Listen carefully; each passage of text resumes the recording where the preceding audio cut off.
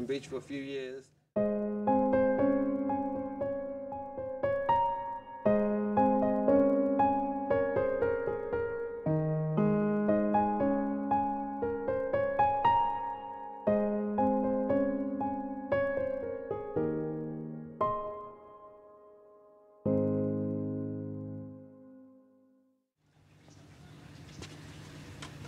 Look at the mandible. This black coat hopefully helps illustrate it better.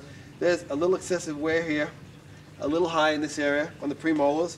So that could be all leveled out and restore the mouth back to normal function.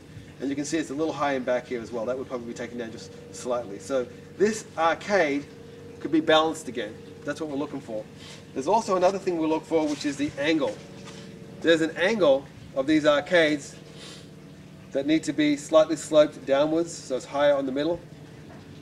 And they change, so when we're balancing the height of the molars, we're also correcting the angle at the same time.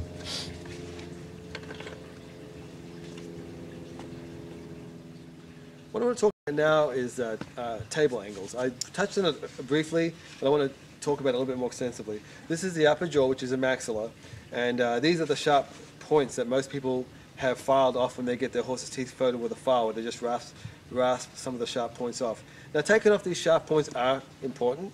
They will aggravate the horse's soft tissue, and they will perform not as well if these points are there. So it's important to take that off, but the horses do not use the sides of their teeth to eat with.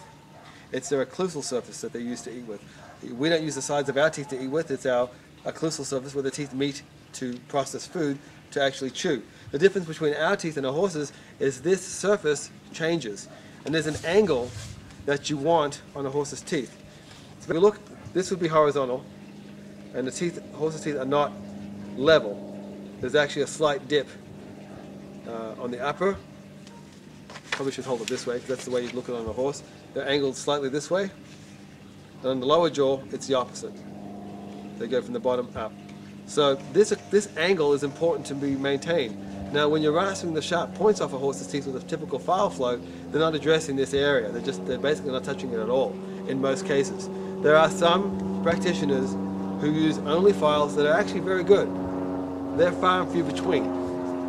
There are a wide cross-section of files you can buy to make corrections on occlusal surfaces.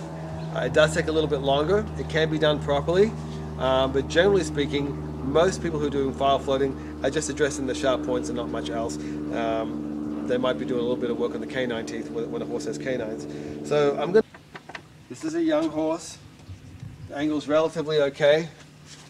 It's not as steep. It's a little straighter.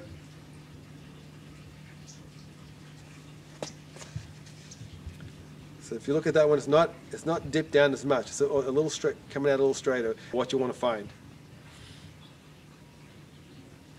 We'll grab another skull. This is an older horse, and you can see the angle on this horse is dipped quite severely. It's hold it without dropping it. The angle is a lot steeper. Instead of being up like this, it's dropped down a lot lower because the teeth are a lot more worn out.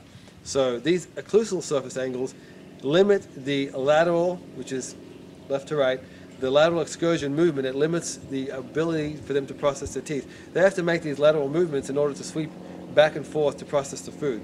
The steeper the angle, the less lateral movement they get. It shortens the stroke of their masticating their food. So you want that occlusal angle to be correct so they can get a full proper stroke on their masticating cycle, so they can grind the food down to the proper particle size, which makes it easier for them to digest.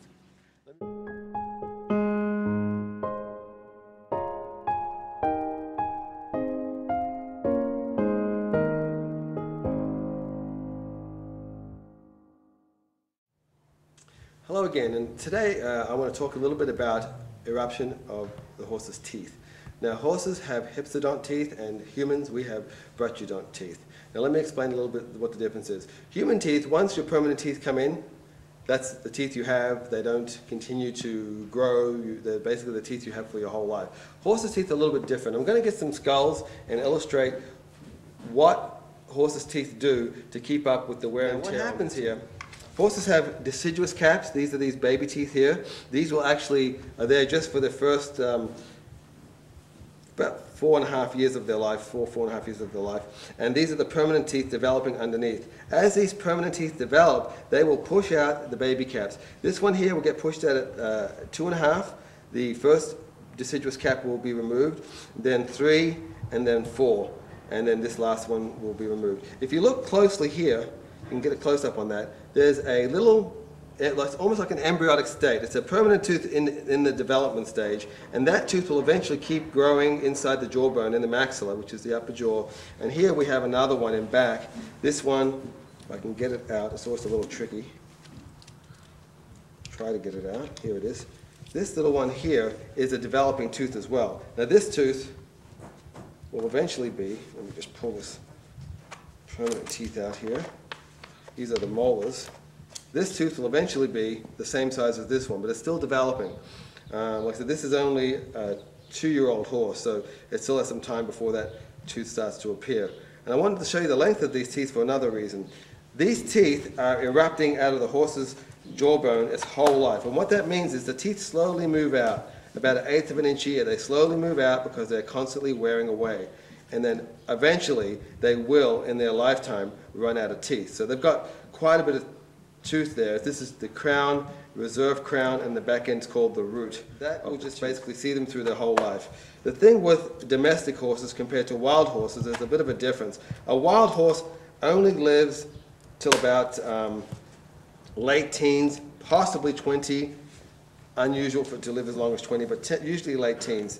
And harsher conditions basically, will take out a wild horse. A domestic horse will live into their 30s and sometimes 40s because we take care of them better. We take care of their needs, their medical needs, so they tend to last a lot longer. So maintaining their teeth will basically help them with processing their food. It reduces the incidence of colic and basically keeps them healthier overall. And there's a lot of areas with bitting as well. When you're riding a horse, often when these deciduous teeth are erupting and they're losing these teeth, it's like you have a child and they're losing teeth. It's irritating, there's pain involved, and that will cause a horse to be difficult. So I want to just tell people this for the reason that when they're working with their horse and the horse is possibly being not as good as it normally is to be a little understanding. From about 2.5 till about 4, there's a lot going on back here with teeth coming in, making their way through the bone, and these deciduous caps being removed and being replaced with the permanent teeth. That can be painful. Now here's a really tragic situation here. This skull I got, this horse here is about 4. You can tell that because it just lost its deciduous caps here. It's got its last of its permanent teeth coming in the back here.